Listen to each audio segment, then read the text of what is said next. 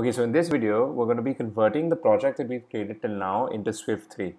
I realized that since one day we're going to have to convert to that, we might as well do it now. It does require a few steps, though it's not that complicated, but I'll guide you over it one by one, and we should have a working project by the end of it. As always, the starter project and the completed project are available on GitHub, and the links for the same are given in the description. The only thing that you'll require for this video is Xcode 8, which is now readily available from the App Store. Before we head into Xcode, let's start with the pod files. We need to start by updating the pod files that we had installed earlier. So let's open up our pod file. So we just cd into our project directory. There we just nano into our pod file, and we can see that we had installed Firebase and its dependencies. All we need to do is we need to just run pod update. This updates all our Firebase dependencies to allow us to work with Xcode 8 and with the latest Swift 3 syntax. Now let's open up our project in Xcode. The moment we open it up, we see this alert which says convert to current Swift syntax. So let's click on convert. It asks us whether we want to convert it to Swift 3 or Swift 2.3. We're going to take the plunge and go directly with Swift 3 now. What we're also going to do is we're going to select these frameworks as well and click on next. It's going to give us a preview of all the files after it's finished converting it. So in front of us we have the app delegate. As you can see, one of the changes is that when you call a function without the first parameter, you would write it as a normal function. But now when you want to call a function without naming the first parameter, you need to put an underscore before that. It's the same for all the functions, like here for the ditab start tweeting. We don't write sender when we call the function, so it's put an underscore before that. In the Firebase code, we can see that instead of making it observe single event of type and then putting the type in the value, it just made it observe single event and off goes inside. Similarly, lowercase string is now lowercase.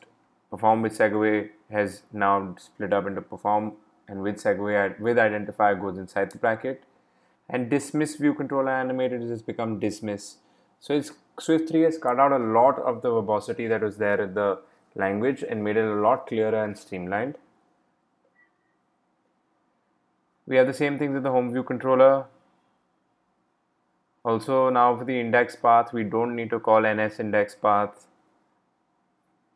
Number of sections, we don't need to say number of sections in table view and then table view again. In goes inside the bracket. This as index path we'll have to remove when we edit the code because it's not required anymore. UI color.black color is not required anymore. It can just be UI color.black. Scale aspect fit used to be with a capital S. Now it's only going to be with a small s. And like user interaction enabled is now become is user interaction enabled, which makes it clearer according to the people who wrote the language. Coming to the home table view, public classes are now called open classes. NS data is no longer required. Instead, you can just run a try block and say data contents of URL instead of NS URL and get the URL data directly. Makes it a lot more streamlined, not mixing up NS data along with data. Now it's sounds more like Swift.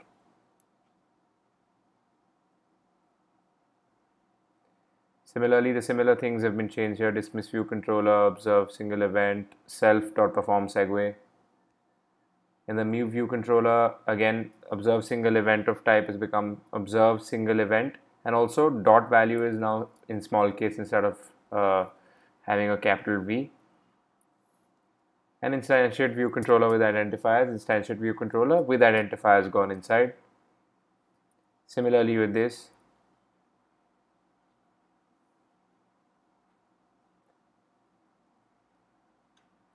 So most of the changes are made to make the language a lot more clearer, which I think is a good thing, and it's not going to break a lot of things. Like you see, UI light color, gray color is now just light gray. Hidden is now is hidden.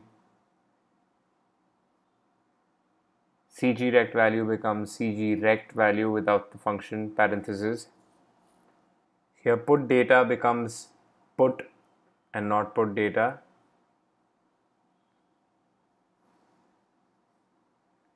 Similarly, enabled is enabled now.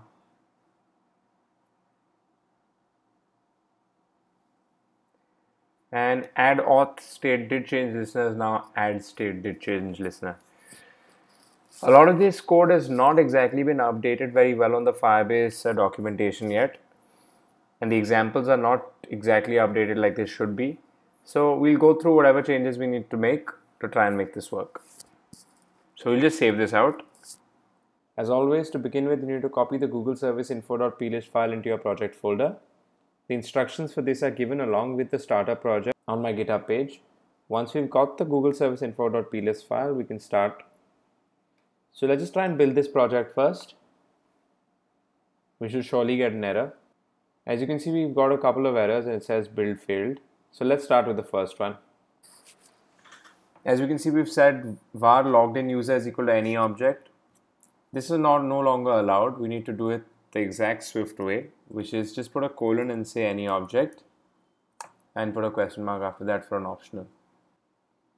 The next error that we've got is the similar thing for this variable. So let's do this for all the variables.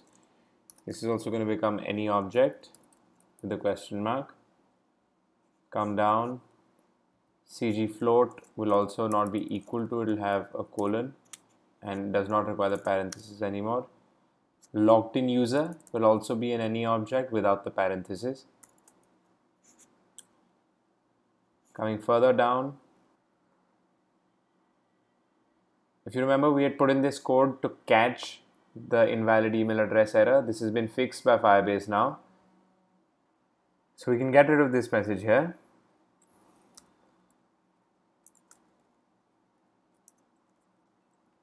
It automatically just displays invalid email address if it catches that error. Let's just try and build this again. So the errors that we had corrected are gone, but we still have some more variables that we need to redeclare. So let's get the variables first. In the home view controller, we can see here, okay, the logged in user. Let's just change this also. And the logged in user data.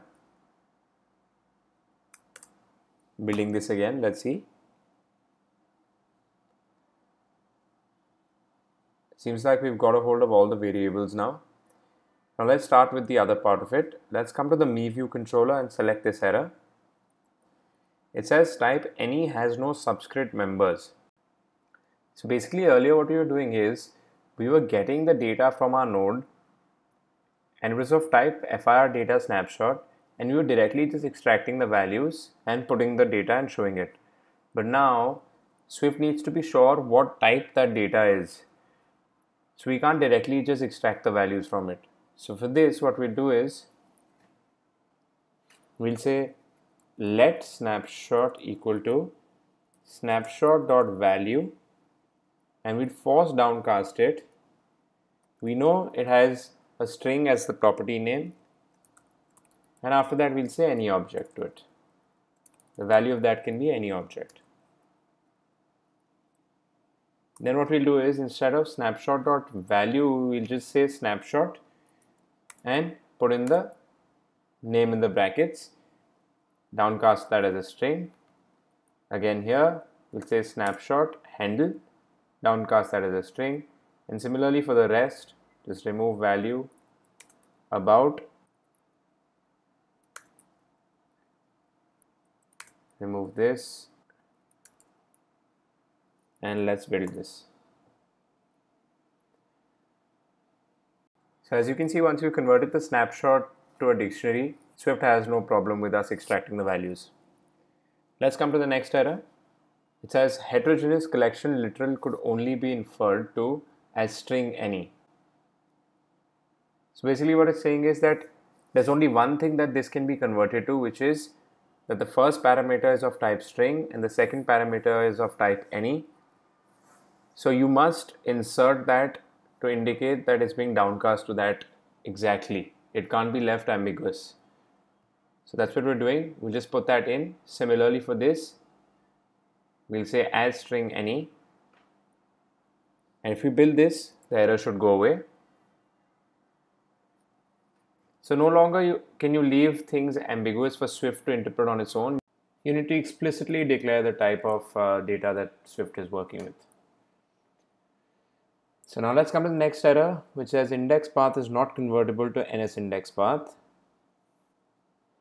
So let's get rid of NS index path and just make this index path dot row.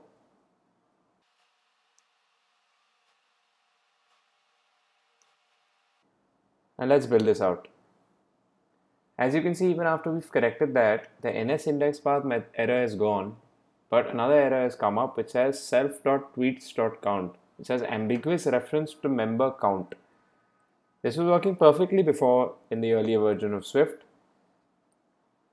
So let's see what we have to do here. Basically here again, we're getting the snapshot and we're directly appending the snapshot to the tweets array.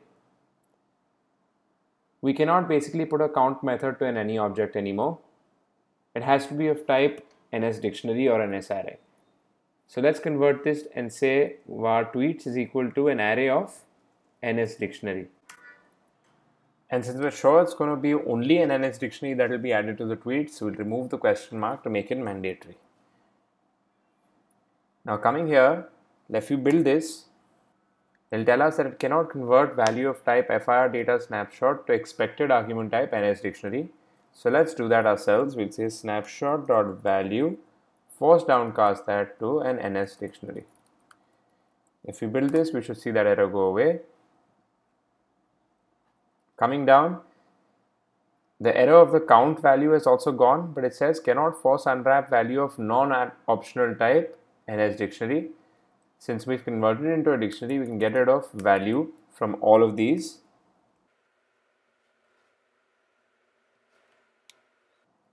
And since it's non-optional, we don't need an exclamation mark, and let's build this out. And we no longer need to put two equal to's here, it's just not equal to nil. Build this out, and that's okay, it's working now. Now if we come down here, we have another error that's come up here, which has ambiguous reference to member value for animated key. The same thing we have to do for the logged in user data. Over here, it says of type any object. Let's make this of type NS dictionary. And here, self.logged in user data will be snapshot.value as NS dictionary. And since some values can be nil, we'll just put that as an optional. Coming down here, we'll get rid of value and we'll just leave the bracket with the parameter name. If we build this, the error should be gone. Now that we've corrected all the errors that had come, let's run this out. As we see, it looks like everything is working, but this home view does not turn up. What's happening is also, if you come here and check out the error log, it says failed to fetch default token error. This is an error that's being caused because the simulator in Xcode 8 does not have access to the keychain directly. So let's enable that first. Come here to Twitter clone, go into capabilities and put on keychain sharing. Once you put this on, this error will be gone. But there's one more thing that we need to do to make it display. We need to come to the home view controller and we need to change the code here for child added. Basically earlier we used a / and did this and it worked, but now we basically have to put it under child to make it work.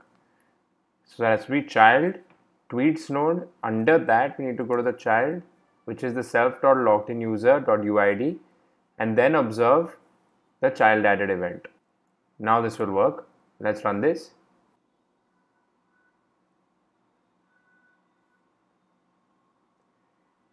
And there you see our home view controller is displaying perfectly. Now home view controller is displaying perfectly, but if you go to the new tweet and try and add a photo to the tweet, it will give you an error. That's because there are two privacy options that have been added, which are the photo library usage description and the camera usage description, which needs to be added to our info.plist file. It'll basically give a prompt to the user saying that the app would like to use your photos or the app would like to access your camera, and the user has to say yes or no, and only then it can move forward. So let's just add those in here. Click on this plus button here. Go under privacy and we'll put in camera. And you can give a description here saying, click a photograph for your tweet. Next, we'll put in privacy and select photo library usage. Description, select photo from gallery. Also, coming to the new tweet controller, we need to firstly move the let row low res image data value that we had created. We had kept this outside, but if the user does not add an image, it will give us an error. So let's copy this and put this inside this one, which is tweet length is greater than 0 and images is greater than 0. And also put it inside else if num image is greater than 0. So now it won't give an error if the user only puts in text. Also, from iOS 10 onwards, we need to force unwrap the user ID of the user over here. Otherwise, it will get stored as an optional in our database. Let's run this out now. Here we have the home view controller. Select an image. It says, see, this brings up this option of would like to access your photos, allow or don't allow. So you say OK, select a photograph, choose, and then the image comes up. And now you can click tweet, and you'll see that the image and the tweet has come up. So we finally got our app to be working using Swift 3. I know it's been a little hard and we've had to make quite a few changes, but it'll be worth it because from now on we'll only concentrate on Swift 3 and build our application using Swift 3 only. I promise you that the next videos will be coming up much faster than this one came up, and we'll quickly finish up this application. I hope you guys like this, and please like and subscribe, and thanks for watching.